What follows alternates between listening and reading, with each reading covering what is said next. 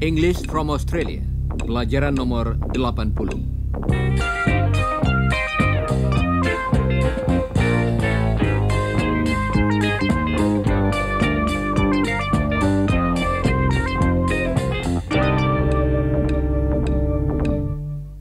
Saudara pendengar, hari ini kita akan mempelajari beberapa kata dan ungkapan dalam bahasa Inggris yang agak membingungkan bagi orang Indonesia.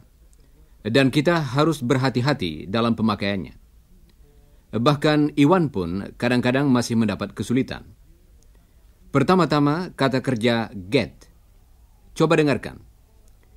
Iwan ingin mengambil kamera atau alat pemotretnya.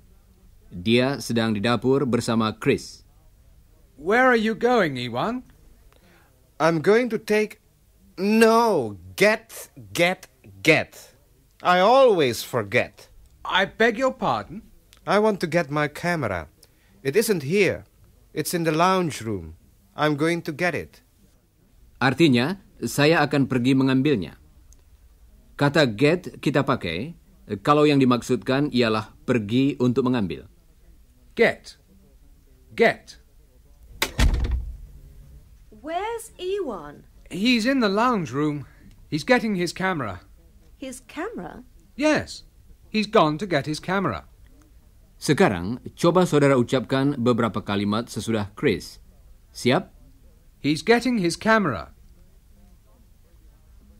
He's gone to get his camera. Ya, Iwan telah pergi ke ruangan lain untuk mengambil kameranya. Kata get dapat juga kita pakai untuk orang. Coba dengarkan. Good. You wait here, Mum. I'll go and get Dad. He's in the front garden, isn't he? Yes, he's putting in some rose bushes.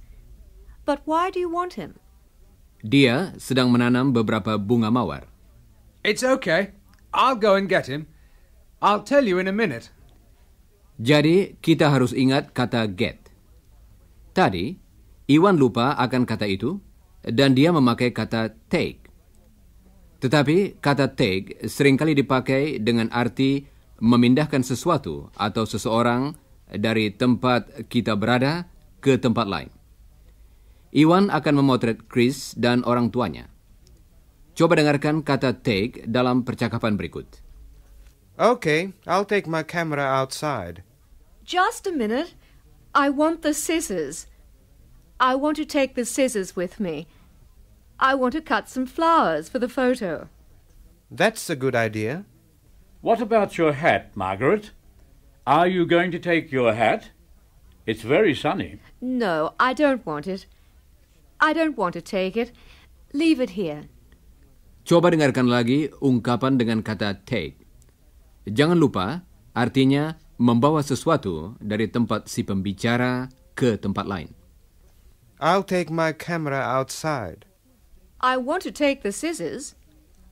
Are you going to take your hat? Take this chair into the garden. Take the rubbish outside. Artinya, bawalah sampah ini keluar. Take the rubbish outside. Sekarang, coba saudara ulangi beberapa kalimat. Siap? I'll take my camera outside.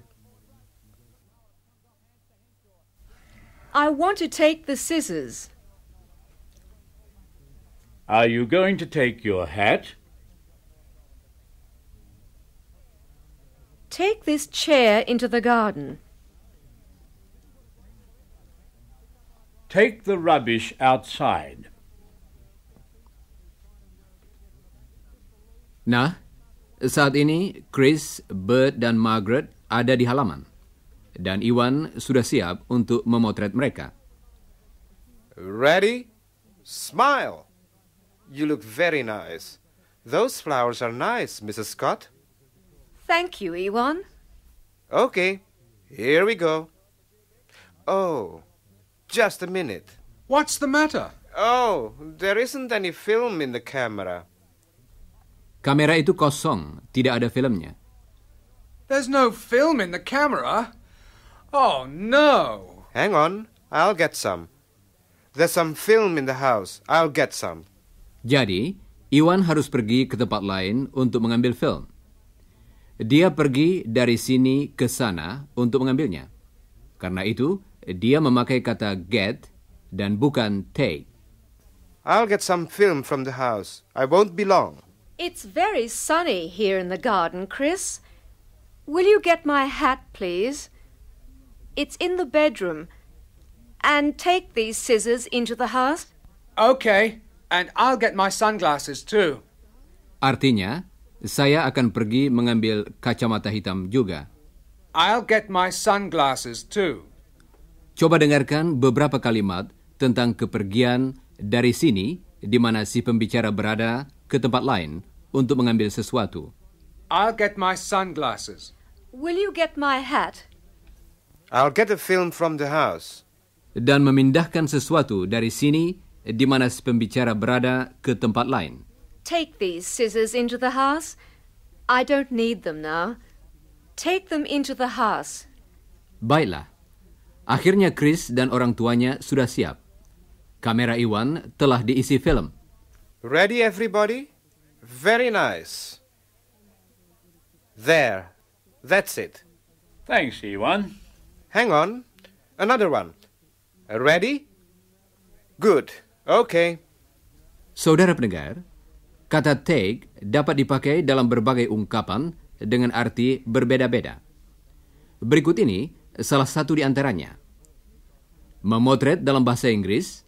Take a photo. He's taking a photo.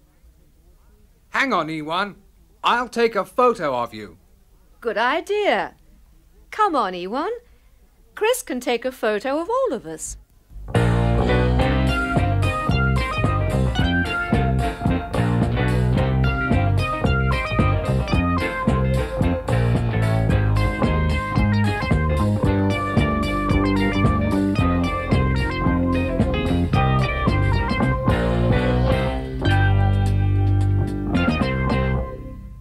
Jadi, kata take pada dasarnya berarti membawa. Tetapi ada sebuah kata lain yang juga berarti membawa, yaitu bring. Kita harus berhati-hati. Take berarti memindahkan sesuatu dari sini ke tempat lain. Sedangkan kata bring berarti memindahkan atau membawa sesuatu atau seseorang dari tempat lain ke sini. Saudara pendengar, ketika Lucia datang, semuanya masih ada di pekarangan. Lucia membawa kue dari ibunya. Hello, everyone. Hi, Lucia. Hello, dear.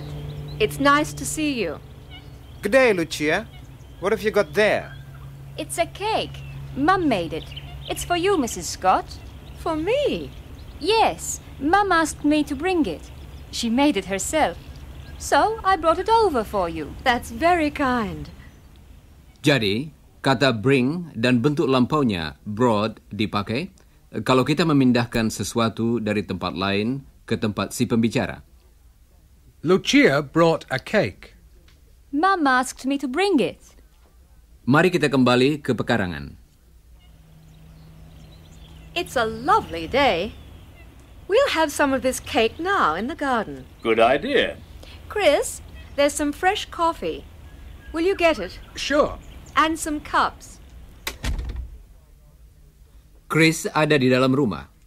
Margaret memanggilnya dan meminta supaya dia mengambil beberapa barang dari dalam rumah dan dibawa ke kebun di mana Margaret berada. Bring some lemonade too, Chris. Some lemonade? Okay. And bring some glasses. Righto, Mum. And bring some sugar and some spoons. I'll go and help him. Oh, I like chocolate cake. This looks delicious. Here we are. Lemonade, glasses, coffee, cups. And spoons and sugar and plates. What about the milk? Hang on. I'll go and get it. Sekarang, mari kita berlatih dengan mengulangi beberapa kalimat yang berarti memindahkan sesuatu dari tempat lain ke tempat si pembicara. Bring some glasses. Bring the coffee. Bring some cups, please. Bring the sugar. Bring some spoons. I brought a cake for you. Mum asked me to bring it. Baiklah. Sekarang, mari kita kembali pada kata take. Jangan lupa, arti kata ini ialah memindahkan sesuatu dari tempat si pembicara ke tempat lain. Saudara pendengar, cuaca tiba-tiba berubah, dan karena itu, teman-teman kita harus memindahkan barang-barang dari kebun di mana mereka berada ke dalam rumah. It looks like rain. Well, let's take these things inside. Take the glasses into the house, Chris. I'll take the lemonade and the coffee. Lucia and I will take the cups. Don't forget to take your camera, Iwan. Artinya, jangan lupa membawa kamera, Iwan. Don't worry, I've got it. Oh, here comes the rain. Oh, that's heavy rain. Yes, and I have to go home. Oh, you'll get wet. I'll take you in the car, Lucia. Oh, Chris, it isn't far. Don't be silly. Well, take my umbrella, Lucia. Chris will get it for you. It's in the laundry, Chris. Oh, thank you, Mrs. Scott. That's all right, Lucia. Thank you, Mother, for the cake. We all enjoyed it. Okay, and I'll bring the umbrella back when the rain stops. Bring back. Artinya mengembalikan. Jadi, Lucia akan membawa payung itu, take, dari tempat dia berbicara saat ini ke tempat lain yang ditujunya. Kemudian, dia akan membawa kembali payung itu, bring, dari rumahnya ke rumah keluarga Scott, di mana mereka semua berada saat ini. Take my umbrella, Lucia.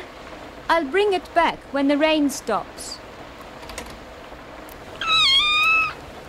Oh, look, it's a kitten. Oh, it's wet. Poor little thing. Lucia dan Margaret telah melihat seekor anak kucing yang basah di ambang pintu. Oh, the poor little kitten. Look, Chris. Gosh, it's tiny. It's lost. And it's hungry. It wants to come in. Chris, get some milk and bring it here for the kitten. Come in, kitten. You can come in. Well, I must go, Mrs. Scott. See you later, Chris. Bye, Lucia. Bye, Lucia. Ewan, let's take the kitten into the lounge room next to the heater. It's cold. Okay, come on, kitten. Here, kitty, kitty, kitty, come on. Saudara pendengar, sepasang kata kerja yang ada hubungan artinya dengan sini, di dekat si pembicara, dan sana, jauh dari pembicara, adalah datang dan pergi. Dalam bahasa Inggris, come dan go. Kalau sesuatu bergerak sendiri dari sana ke sini, kita mengatakan come. The rain is coming. Here comes the rain. Lucia came to see us. The kitten wants to come into the house. Come on, kitten. You can come in. Come is coming. Came. Come in. Come on. Dari sana ke sini. Dan kata kerja go menggambarkan kebalikannya, dari sini ke sana. Mom, come and see the kitten. He's drinking the milk. He must be hungry. I wonder where his mother is. Anyway, he can go when the rain stops. He'll want to find his mother again.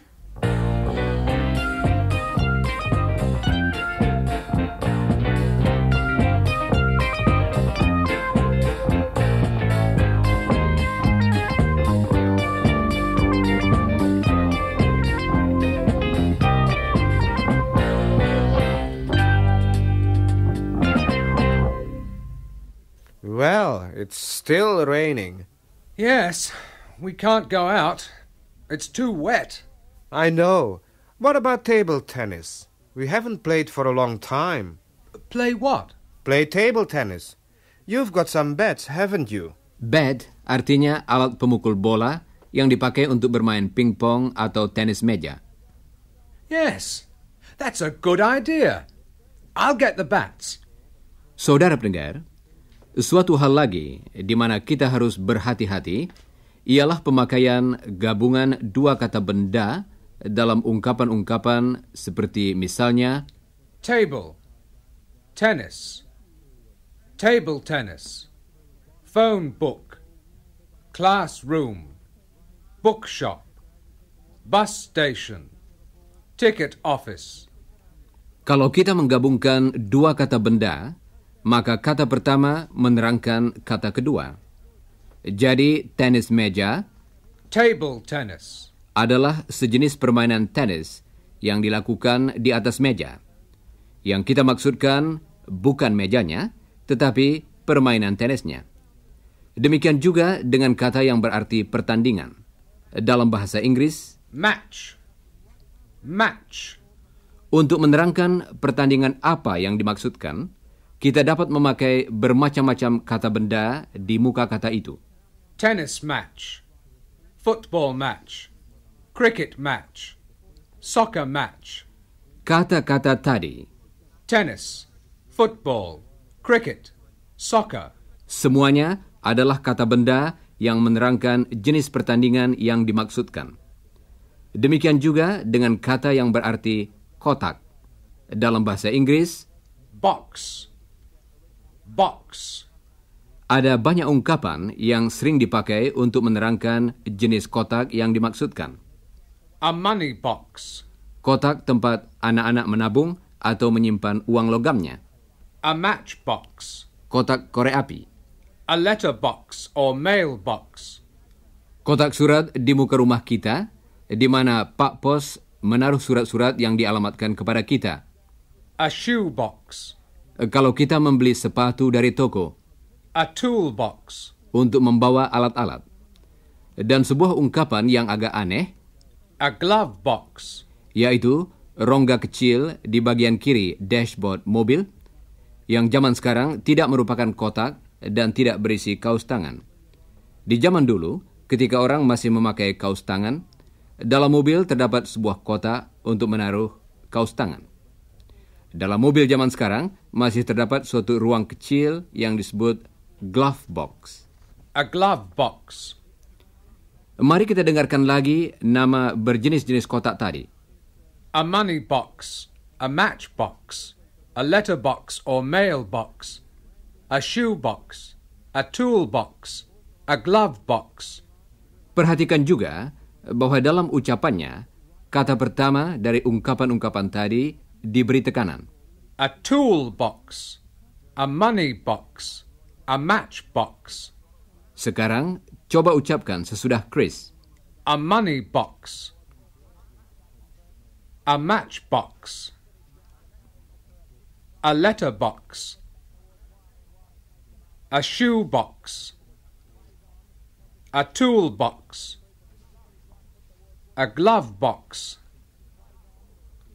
Dan sebuah ungkapan lagi, coba ulangi. a phone box, Artinya, gardu kecil tempat telepon umum. Hal penting yang harus kita ingat ialah pemakaian setiap kata itu. Kata kedua dalam setiap ungkapan menentukan arti dari ungkapan tersebut, sedangkan kata pertama melengkapi arti itu. Nah, mari kita kembali pada permainan tenis meja. Last time I played table tennis, I played with Dom. Well, he's at work today. He's busy. He's a busy businessman. That sounds funny. Busy businessman. Well, he's a busy salesman. Artinya, dia adalah pedagang yang sibuk. Yes, he's a busy salesman. Saudara pendengar, berikut ini beberapa ungkapan lain dengan kata man yang disingkatkan menjadi Man, salesman, businessman, postman, mailman, repairman, artinya tukang reparasi, fireman, anggota barisan pemadam kebakaran, milkman, pengantar susu atau tukang susu. Dalam ungkapan-ungkapan tadi, kata kedua juga menerangkan apa atau siapa yang kita maksudkan, seorang laki-laki. Dan kata pertama menjelaskan apa pekerjaannya, dagang. Business. Man. Businessman. Sekarang coba ucapkan sesudah Chris. A salesman. A businessman. A postman. A repairman. A fireman. A milkman. Baiklah, saudara pendengar, kita dapat mengetahui arti suatu ungkapan yang terdiri dari dua kata benda. Tetapi berhati-hatilah, kita tidak selalu dapat membuat ungkapan baru dengan menggabungkan dua kata benda. Misalnya, You buy books in a bookshop. You buy fish in a fish shop. You buy shoes in a shoe shop. But what about meat? You buy meat in a butcher's shop. The man who sells meat is a butcher, isn't he? A butcher.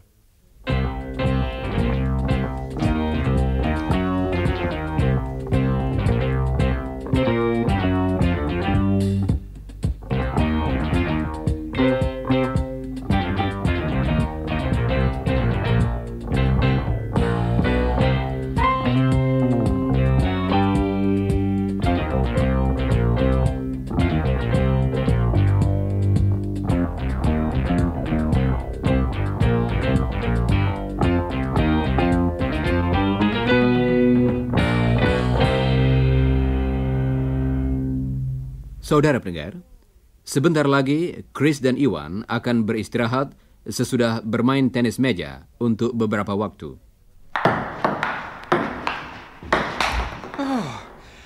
Let's have a break. Yes, I'm thirsty. There's some drinks in the fridge. Let's see. A lemon drink, an orange drink, some milk, some iced water. Ah, here's something nice. Chocolate milk. Coba dengarkan lagi. Chocolate milk. Yes, please. Nah, saudara pendengar, apa yang dimaksudkan? Apakah mereka akan memakannya atau meminumnya? Tadi kita mendengar Mr. Scott mengatakan, I like chocolate cake. Chocolate cake. kue. Kue untuk dimakan, bukan? Kue yang memakai coklat. Jadi, Chocolate milk. Yes, let's drink some chocolate milk. susu yang dicampur coklat menjadi coklat susu. Banyak ungkapan lain tentang makanan yang mengandung dua kata benda. Oh, here's the kitten. Are you hungry, kitty? What about some milk? Hang on. I'll get some meat too. Chris, have you seen that kitten? Your mother wants it. There it is. Be careful, Dad. Look out. Malang bagi anak kucing itu, Bert tidak melihatnya dan menginjak ekornya. Oh, poor kitten. It's running out the door. It's frightened. Catch it. Come on, Iwan.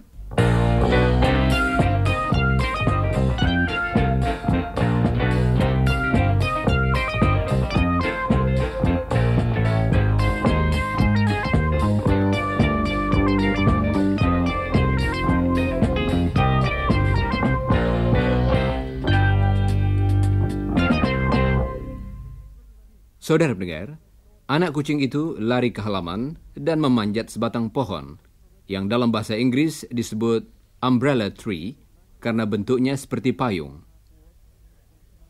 There it is. It's at the top of the umbrella tree. Well, he won't get wet in an umbrella tree. Chris, stop laughing. Climb the tree and bring him down. I'll get the garden seat. You can stand on that. Okay, Iwan. Bring it here. Good. Be careful, Chris. Come on, Kitty. Kitty, come on. Come down. Ah, he's coming down, Chris. Come on, Kitty. Come on. Good boy. Sial sekali, kursi kebun itu tidak begitu kuat. Ouch! Oh! Chris, be careful of my rose bushes. Kursi kebun itu ambruk dan Chris jatuh ke atas rumpun mawar. Ouch! My leg! Chris tergores-gores oleh duri mawar dan anak kucing yang ketakutan itu lari memanjat tiang telepon. Oh, no! The kitten has climbed up the telegraph pole. We can't get him now. Poor kitten. And look at my garden seat. It's broken. Don't worry, Margaret. I'll take it into the garage and fix it later. What'll we do? We can't climb the telegraph pole. We can't leave the kitten up the pole. We have to get him down. Chris, ring up the fire brigade. Maka Chris pun menelpon barisan pemadam kebakaran, dan dengan memakai tangga yang panjang, mereka berhasil menurunkan anak kucing itu. At last! What a troublemaker! You caused a lot of trouble, Kitty. The umbrella tree is damaged, the garden seat is broken, the rose bushes are damaged, my clothes are torn, because of a little kitten. What a troublemaker! Artinya, sungguh menyusahkan kucing itu. Sesudah kejadian tadi, Margaret menelpon Jane dan menceritakan apa yang akhirnya terjadi. Coba dengarkan. It was a lovely kitten, Jane, but what a troublemaker. My poor garden. Anyway, the fireman brought the kitten down from the telegraph pole. Then the fireman said he liked cats. He was a real animal lover. And his children were too. So I gave him the kitten. And he took it with him. I was very pleased. And I think the kitten liked the fireman too.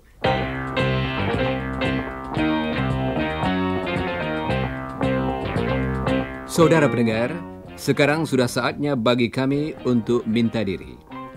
Jangan lupa membaca bagian yang berjudul After the Broadcast dari pelajaran tadi, dan pelajari juga bagian yang berjudul Before the Broadcast dari pelajaran nomor 81. Dan sekarang, goodbye listeners.